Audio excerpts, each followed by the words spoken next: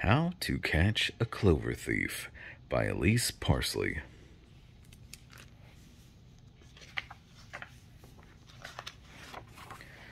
The stems were tall, the leaves were large. Roy couldn't believe his luck. All this clover patch needed were those sweet white blossoms, and then he could gobble up his favorite snack. They were nearly ready. He just needed to be patient. "Don't even think about stealing my patch of clover, Jarvis," said Roy, eyeing his neighbor. Jarvis shook his head. "Heavens, I wouldn't think of it, Roy. After all, clover's hard to come by in these woods, and you found it first. It clearly belongs to you." "It does," said Roy. "Now go away. It's about to bloom."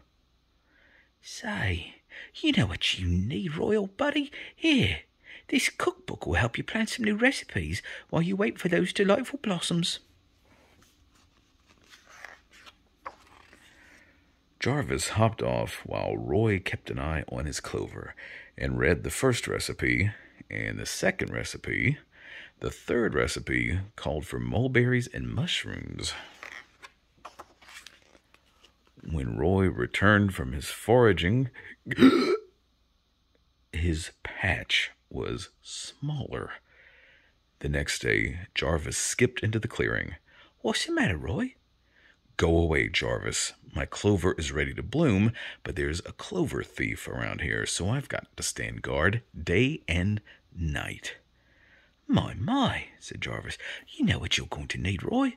A proper campsite. Here, this guidebook will give you all the tips and tricks." Roy resisted, but finally he picked up the book and pitched a tent and built a campfire. And by the time Roy finished carving out a canoe, crash, his patch was even smaller. The next day, Jarvis peeked into the clearing. "Go away, Jarvis," Roy yelled. "I'm hungry and I'm mad and I've been staying awake guarding this patch day and night, and that's all I will do until I get my clover blossoms."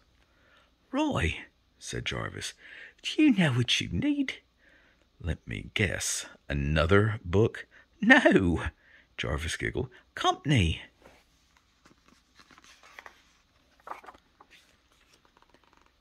"Mind if I—" "Oh, all right," shouted Roy. "You're going to love this one," said Jarvis. "It's a textbook I've been reading about recent advancements in aerospace engineering." "I don't even know what aerospace engineering is," cried Roy. "Well, you will soon enough. Listen to this." And Roy listened for a while.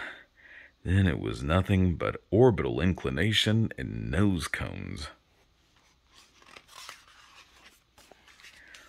When Roy awoke, the clover was completely eaten up, right down to the nubbins. "How can this be?" cried Roy. Then he froze and snarled. "Wait, where is that gopher?"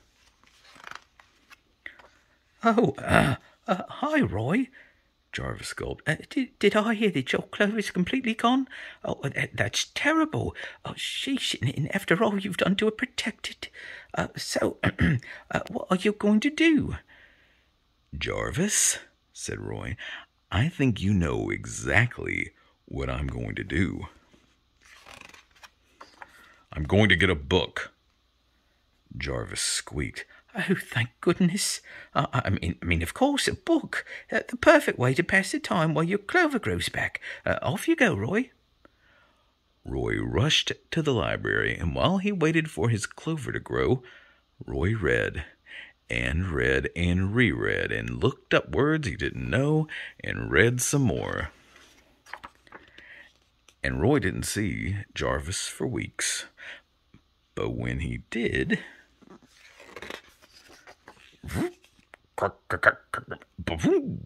Zip. Bing. Whoop, whoop, whoop, whoop, whoop.